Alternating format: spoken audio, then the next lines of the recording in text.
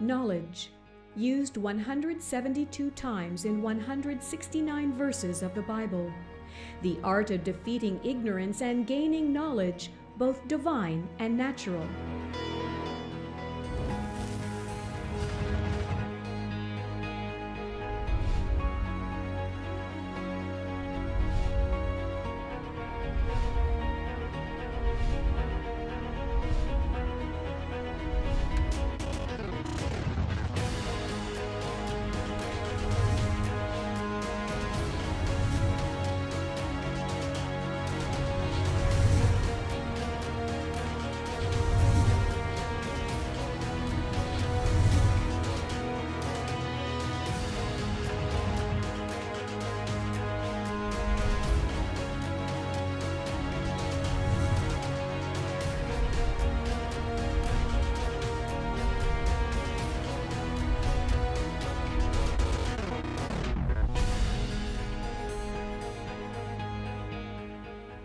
Holiness is not a hidden work or an ascetic work where you go away and hide out in a mountain somewhere. Good morning, good afternoon, good evening, wherever you are. My name is Rod Hembry. And I'm Janice. Welcome to the Quick Study television program. It is great to have you with us today. As we continue going through the Bible in 1 year, I want to say a special hello to all of the folks watching in Albuquerque, New Mexico on Sun Broadcasting stations. Thank you for joining us, and what an amazing ministry that is. And today, as we go through the Bible in 1 year, we land, of course, in the book of Exodus, chapter 39, I should say, where we are going to be talking about being different. God calls his people to be holy, to be different. And so as we look at that today, we're going to learn what that actually means. To be holy isn't to shroud yourself in some kind of mystical garment and go hide away in a cave. That's not being holy. So what is it? Well, we'll talk about it coming up in just a moment. It is very relevant to today. Corey is also here with Bible archaeology. Corey? Well, not only are we going to track the very intriguing and mysterious history of the Ark of the Covenant, we're also going to be taking a look at the first city we know of that it was housed after the conquest of the Promised Land. That city is Bethel. That's interesting. So the Ark of the Covenant was in Bethel before it was in Shiloh. Yes, sir. Wow, that's amazing. We'll talk about that. Bethel, of course, being formerly Luz, and that's Jacob renamed it. Anyway, let's get to Do You Know? And this is kind of a fun question, I think. Do you know what the bronze laver in the tabernacle was made from? The bronze laver in the tabernacle was made from. All right, let's study on.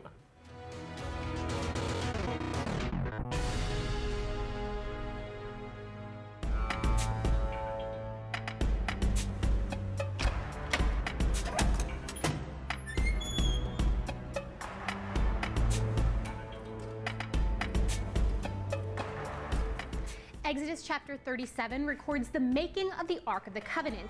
Now, right now, you and I are going to explore the first city where the tabernacle and the Ark of the Covenant were kept once the Israelites moved into the Promised Land. The city of Bethel's first biblical mention is in Genesis chapter 12, when Abraham camps between this city and Ai. Later, in Genesis 28, we're told that Bethel's original Canaanite name was Luz, meaning almond tree. Jacob, Abraham's grandson, has a vision here of a stairway between heaven and earth with angels coming and going on it. Through this vision, God makes a vow to Jacob that he will give the land to his descendants, bless the earth through them, and be with him always. Jacob's response is to set up a stone marker at the site and name the place Bethel, meaning house of God. An interesting part of Jacob's promise to God is often overlooked. He says about the stone marker, "This stone which I have set as a pillar shall be God's house, and of all that you give me I will surely give a tenth to you." This statement about a house of God being located at Bethel is likely the reason that generations later, after the Exodus and conquest, the Ark of the Covenant is temporarily seen at Bethel. Judges chapter 20 has the Israelite army inquiring of the Lord at Bethel, where the Ark of the Covenant and priests are acting. Bethel's history is not all pleasant for Israel. It was used after the days of David and Solomon by Jeroboam, king of northern Israel, as a replacement for temple worship. Jeroboam set up a golden calf idol in Bethel and began a pagan worship system that would earn Bethel a destructive place in biblical prophecy. For many years, since the 1830s, scholars have identified Bethel as modern-day Beitin. But today, there are some challenges to this being championed by Associates for Biblical Research, who favor the village of Albira. Despite the disagreement, everyone knows that Bethel existed. Hopefully, future excavations will illuminate this biblical history.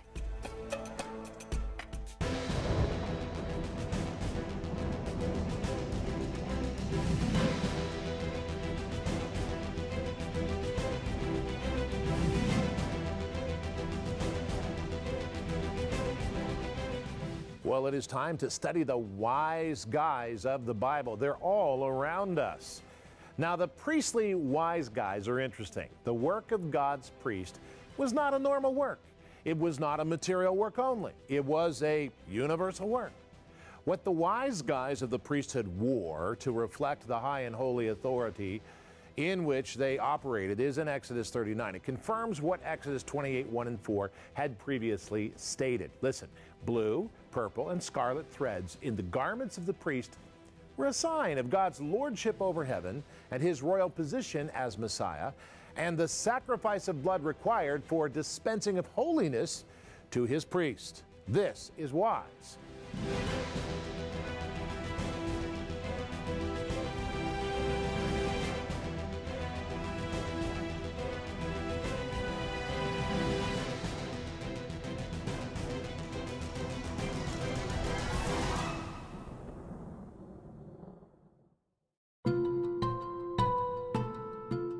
Exodus 39, 1 through 7.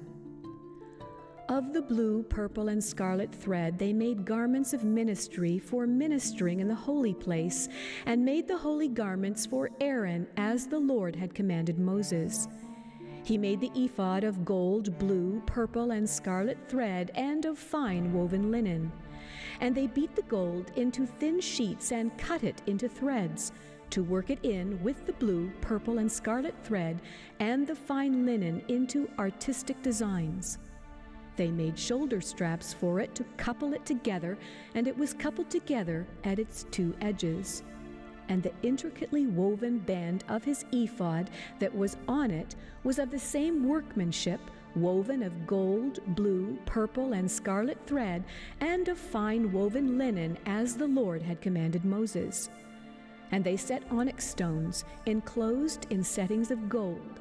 They were engraved as signets are engraved, with the names of the sons of Israel. He put them on the shoulders of the ephod as memorial stones for the sons of Israel, as the Lord had commanded Moses. Exodus chapter 39, verses 1 through 7. Well, you know, it's amazing in our culture today, there's a great emphasis on be an original and be yourself. No matter what anybody else says, be yourself. And that's propagated by a lot of the fundamental secularists, which is fine. I think that's a great virtue. As a matter of fact, it's a biblical one. But what if being different means being pure? What if being different means remaining a virgin till you're married? Will you get ridiculed for that? What if being different means getting married and then having children? What if being different means being holy and desiring to serve God? Would we have the same zeal and emphasis on be yourself? I'm not sure. It's interesting. But God did command his people, ancient Israel, to be different from the rest of the world around them. So today we explore this being different in the context of holiness. Now there is wisdom here, and a great deal of it. We've isolated 3 specific points to this wisdom. It comes from Exodus chapter 39. Let us begin reading because it is an amazing story. So here we have in Exodus chapter 39 verse 1, of the blue and purple and scarlet thread, they made garments of ministry for ministering in the holy place, and made the holy garments for Aaron as the Lord had commanded Moses. Now notice this, because the priests of the tabernacle are required to wear a uniform. And this particular uniform has meaning and spiritual significance. You have these various elements woven into the priest. You have the sons of Jacob, you know, the jewels on the breastplate. Inside the breastplate, you have the Urim and the Thummim. I mean, you've got the hat that says holy to the Lord. I mean, you've got these things that are totally, completely different than anything around them, and even different than Pharaoh's religions, different from the religions of the Canaanites, different from the religions of the Philistines and the Hittites. And so here God is saying, I want you to be different, I want you to be holy. Brings us to this wisdom point. Holiness is not a hidden work.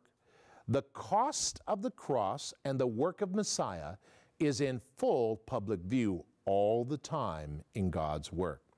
Beloved, I love the song. One of my favorite groups, singing groups, and this may surprise some of you, is actually DC Talk. I love that group. I still listen to they're not together anymore, but I still listen to the old albums. And what they say is, what would people think if they knew I was a Jesus freak? And that is their whole point of that song. Is you've got all these different people in the world, and they're dressed crazy from different cultures, and all these people say, well, just let them alone, let them be different. But when it comes to being a Jesus freak, all of a sudden we're ridiculed. And all of a sudden us being different there's a double standard here. And DC Talk talks about that. But God says, don't pay attention to the world, pay attention to me. I want you to be different, and I want you to be publicly different. May I say, beloved, that God has no secret service officers, that he says, go into all the world and live the good news. Preach the good news, and if necessary, use words, but live the good word. And so we are to be different, and holiness is not to be hidden. And so be different as long as you don't do it, you know, around me. No, not necessarily. You are who you are, and may we have an integrity between what we say and how we live. That integrity needs to return. Well, let's go on to Exodus 39, and let us look at verses 2 through 5, where the Bible says, he made the ephod of gold, blue, purple, scarlet thread, this is the priest, and of woven linen. And they beat the gold into thin sheets and cut it into thin threads to work it in with the blue and the purple and the scarlet thread, and the fine linen into artistic designs. What a uniform for the priest. Verse 4, they made the shoulder straps for it to couple together, to bring it together. It was coupled together at its two edges, and the intricately woven band of his ephod that was on it was the same workmanship of woven gold, blue, purple, scarlet thread, and fine woven linen. The Lord had commanded this to Moses. Now here is another holiness wisdom point. Holiness means we have recognized God's authority, which is the gold, God's lordship of heaven, which is the blue, and God's royal authority over the earth, which is the purple, in our lifestyle worship. You know, there's a lot of talk about worship, music worship. We have worship magazines and worship music, and we have worship bands, and we have worship this and worship that. Here are worship, there are worship. But beloved, I love music, and believe me, I love worship. But worship is so much more than music. It is easy to worship God when we are together with another 1,000 people listening to a beautiful worship band sing and praise. It's easy for us to clap our hands and say hallelujah and speak in tongues and all the things we do. But when we get out into the real world, into the real life, that, my friend, is where the true power of worship comes into play.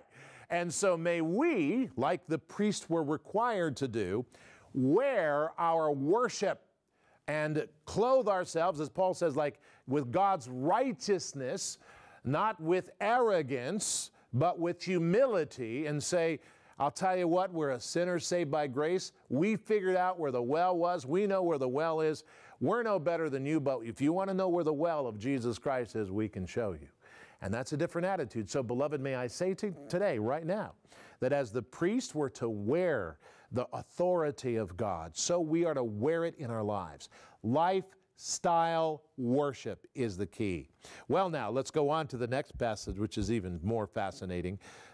Everywhere, as we look at this, we see in verse 6, and they set onyx stones enclosed in settings of gold. There's God's authority again. And the onyx stones, of course, representing God's servants. And they were engraved. as signets are engraved with the names of the sons of Israel. And so he put them on the shoulders of the ephod as memorial stones to remember for the sons of Israel as the Lord had commanded them, commanded Moses. So our third holiness principle here is very important, and that is this: holiness and the desire of holiness is the way we worship our Lord in our lives. Now, the best way that I can say this is if you love someone, you desire to change for them. And so we drive our lives by the love of God, not to, say to ourselves, oh, we're perfect, upstanding Christians, and to present some kind of facade, some kind of whitewashed image, to fit into some kind of peer pressure culture of the church. No. We wear our worship by loving Jesus. When we love Jesus more than we love our own sin, then we will wear the worship. That, beloved, is lifestyle worship.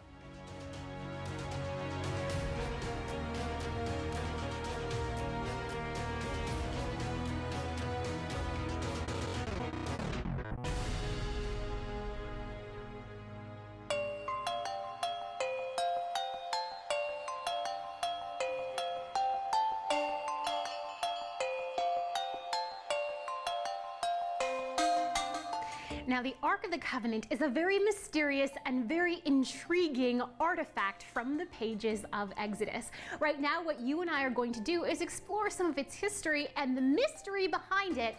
The Ark ends up going missing. From movies to books to investigative adventures, there is perhaps no other ancient biblical artifact that has gained so much attention than the Ark of the Covenant. The instructions for making the Ark are first given in Exodus chapter 25, with the express purpose of making a container full of symbolism to contain the tablets of the testimony that had written on them the law of God. This accounts for the Ark being called interchangeably the Ark of the Testimony, the Ark of the Covenant, the Ark of the Lord, and even the Ark of the Covenant of the Lord of Hosts, who dwells between the cherubim. The Ark was made out of acacia wood and was covered with gold inside and out, complete with 2 golden cherubim that sat on top of the Ark with wings outstretched. The golden cover of the Ark perhaps accounts for some treasure seekers today that would like to find it, but it is not the physical value of the box that's most alluring. Strange, miraculous events are tied with the Ark of the Covenant all through Scripture. From the history of Uzzah's unfortunate death when he unlawfully touched the Ark, to the enemy Philistines capturing the Ark, only to be met with their idols mysteriously falling before it and the population becoming sick with tumors until they returned it to Israel. If the miracles and curses associated with the Ark weren't enough to pique interests, its disappearance from the Bible and history is enough. During the time period of the Judges, the Ark moved to a few different cities, until the completion of King Solomon's temple, when it received a permanent place in the Holy of Holies. But that is the last it is heard of. It is possible that the Ark was stolen in one of the many enemy raids on the temple, but it is never mentioned or listed with the goods taken. Some of the most popular alternate theories are that the Ark is hidden somewhere beneath the Temple Mount, or that it resides in Ethiopia, guarded religiously by relations of the Israelites.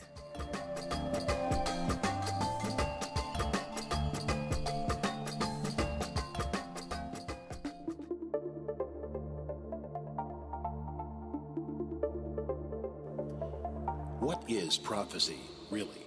What makes a prophet in today's modern world? Is there really such a thing as prophecy or a prophet in today's modern world? Why does God use prophets in the Bible?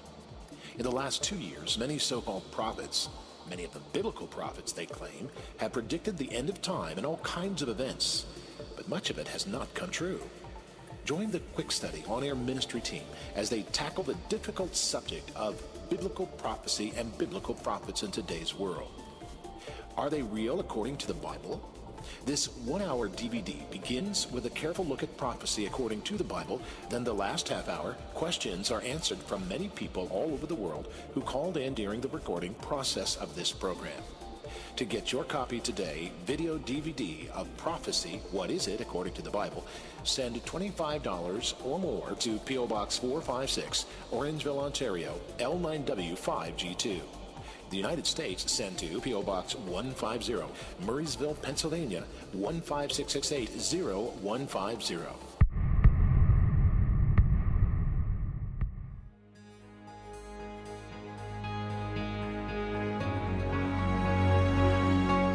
Okay, welcome. You're watching Quick Study Television, by the way, if you just tuned in. Now, we tape the programs out of sequence. Right. In other words, what we'll do, just for those viewers who watch, we'll tape all of the stuff where we're here, the openers and this discussion segment. Then later, I'll tape the teaching segments afterwards, and we tape the various voiceovers at different times. Corey's already taped her segments for this. So they're taped out of sequence, and the editors put it all together. And so we have all this worked out in an efficient pattern. And we don't know what each other's doing. Right, we don't actually. We study, we all run up on our offices and study like crazy, work, and then all of a sudden we pull it all together. It really is a testament to the work of the Holy Spirit, Yes, actually. indeed. And the Spirit-filled editors that put it all together. Anyway, so we were discussing this whole question because the question you ask, well, ask the question You thought first. it was a trick question. Yeah, I did. Seems like a Listen to trick it. Listen to how, okay, go ahead. Do you know what the bronze laver in the tabernacle was made from? And I so said, you thought that was... well, it's made of bronze. Is that what does that mean? Is that a trick question? And that's what I thought, Corey. I know, it's what I thought at first too, and then we realized that that couldn't be, it can't just be bronze. No, because here's what she said. Now ask it like you asked it before with the emphasis on of. Do you know what the bronze laver in the tabernacle was made from? Made from. So it's bronze, what? And then the light bulbs went off, and we remembered the bronze laver was made from the bronze mirrors of the women who served at the entrance of the tabernacle. So is that right? Absolutely right. That's exactly right. And you might miss that. If you're just reading through, you might miss that. So let me get this straight. Apparently, they had mirrors made of bronze, like individual mirrors made of bronze. They could see themselves and put on their garments and their makeup They and were all that. very highly polished. Took a lot of skill So you to could make these reflect mirrors. them. So do you know that ancient mirrors were metallic? The mirrors of the Egyptians were made of a mixed metal, chiefly copper. Now, they were usually small, what we would classify as a handheld mirror, and they were made with great skill. The handles, which were of wood, stone, or metal, were artistically shaped and highly ornamented. Now, this is what I find fascinating about this portion of Scripture. Because of history and archaeology, the Egyptian women were in the habit of carrying a mirror in one hand when they went to their temples to worship. It may be that the Hebrew women imitated this custom when they brought their mirrors to the door of the tabernacle Melt the suckers down, of the make an altar. congregation. So you can see, because you think to yourself, well, why would they have their mirrors with them at the entrance to the tabernacle? And it's thought that perhaps it was something that they imitated from the Egyptian women. And a lot of times these mirrors were a part of the ornamentation of their garments.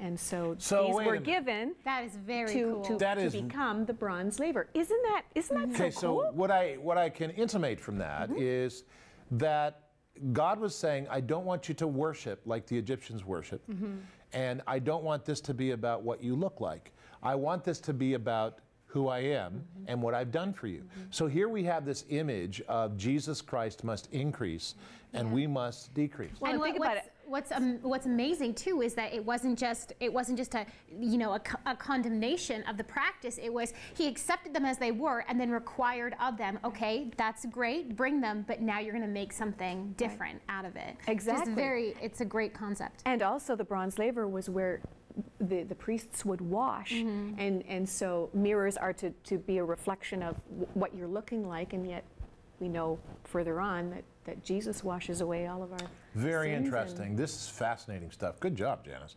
I don't know what that means, though, if you carry a compact mirror to church in your purse. I'm not sure what that means, or if it means anything. Nothing. Okay, all right. It means nothing. I'm just asking questions. Anyway, and the truth is that the Scripture is very clear that we emphasize Christ in our lives, and that's the main thing. And let's be a reflection of Him. In fact, and Jesus said, you know, it's the heart. You need to focus on the heart, and that's very important. All right. Well, the Bible also says in Matthew chapter 5 and 6, Jesus is talking about this, and he says, where your money is, that's where your heart is. Now, we simply ask you, if you believe in God's Word that it should be broadcast and that it should be a part of our daily lives and learning, then we would encourage you to consider giving to this ministry. We need partners just like you. Now, the address is on the screen. If you would like to support us in any amount, you can write for that WISE Guide, which is the print companion to this program, taking you through the Bible in 1 year. And we would ask you to pray about it, and that's what God would have you do.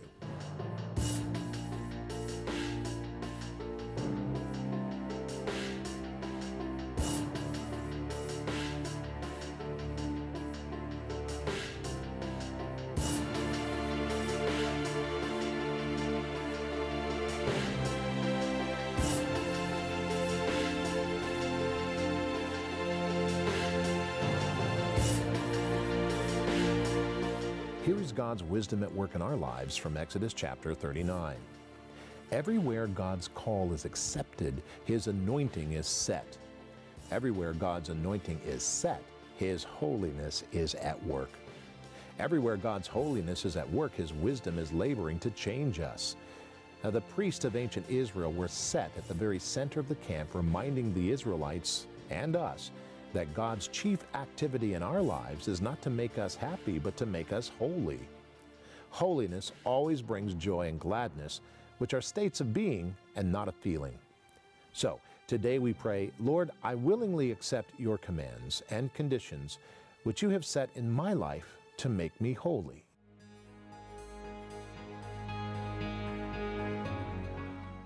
Now, as we conclude the program today, we come to our Wise Up segment where we are studying Proverbs chapter 6, verses 1 to 5. Here's just a few lines from that proverb. You should read it on your own today when you get a chance. It says, "My son, if you become surety for your friend, if you have shaken hands in a pledge for a stranger, you are snared by the words of your mouth." Wow, what an amazing thing. You know, the mouth is a powerful thing. In the spiritual realm, the mouth is unyielding. We treat speech loosely in our culture because we have free speech, and we often do not really recognize or bear the consequences of speech, so we think.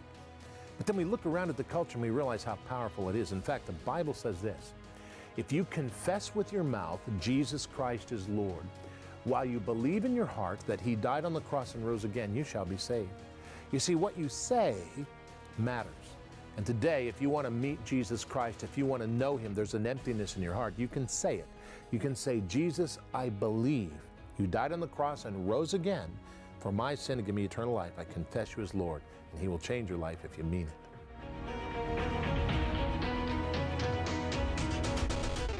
Thanks for joining us today on the Quick Study television program.